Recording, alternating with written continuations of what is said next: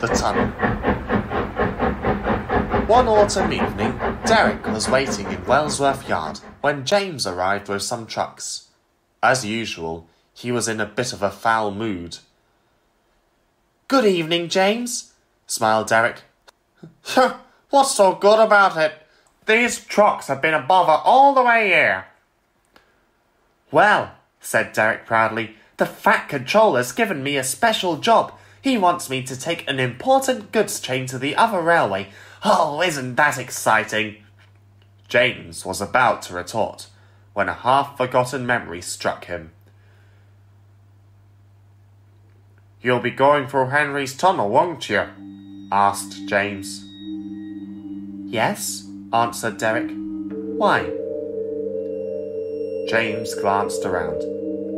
After Henry was let out of the tunnel, an engine known as 87546 broke down in Henry's bore.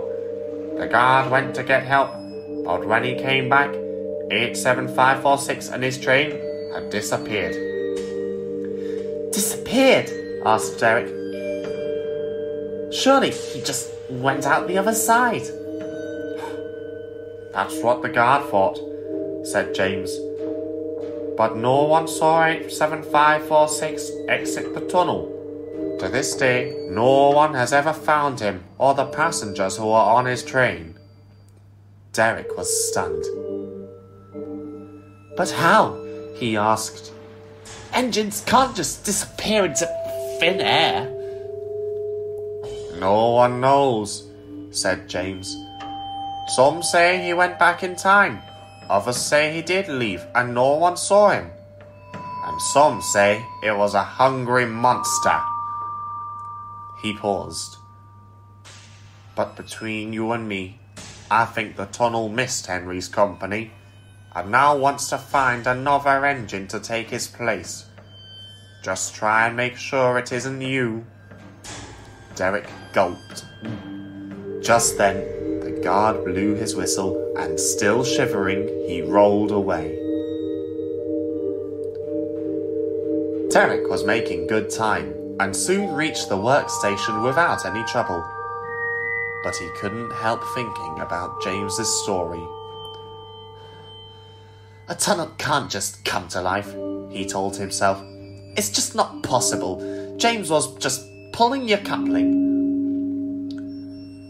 But Derek's tone soon changed when he approached Henry's tunnel. Its large mouth seemed to swallow the rails, and no light shone from the other side. It looked like a gateway into nothing. Derek suddenly felt very scared. He revved his engine and charged into the tunnel at full speed. The signalman climbed the telegraph pole. The station master paced the platform, and the Fat Controller checked his watch. 15 minutes late," he muttered. Just then the telephone rang, and the station master hurried away to answer it. He came out looking worried. "Derek never made it past the workstation," he said. "No one's seen him since, or knows where he's got to." The Fat Controller was now very concerned. He quickly organised a rescue party, and soon Bear and a group of workmen were heading down the line in search of Derek. Derek had broken down inside Henry's tunnel. He felt dreadfully frightened and jumped at even the slightest sound. Just then he heard a loud growling sound. It bounced off the tunnel walls and made the rails quaver. Then a light appeared in the distance, growing larger by the second. "It's the monster!" cried Derek and shut his eyes. "Derek, are you all right?" Derek cautiously opened one eye. It was Bear.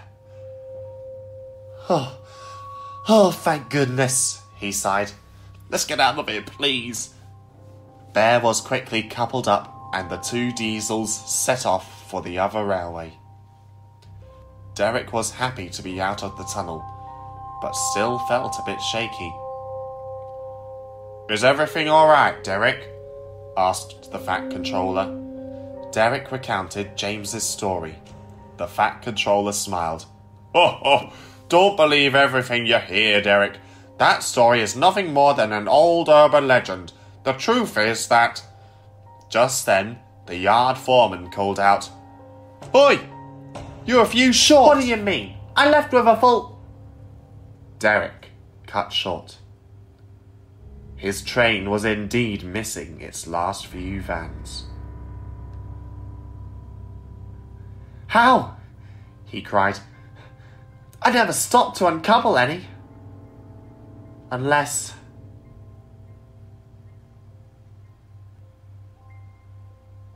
No one said a word.